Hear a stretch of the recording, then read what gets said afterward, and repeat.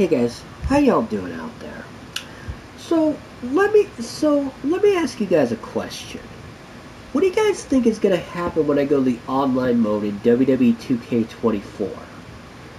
What do you think is gonna happen here? Do you think it's either A, going to show what it's supposed to, or B,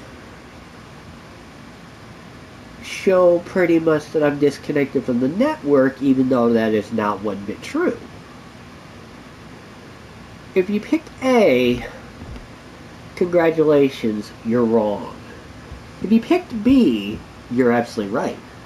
A network error has occurred. You are currently disconnected from the network. As a result, online features in PlayStation Store are currently unavailable. That is a lie. I am not. Yeah.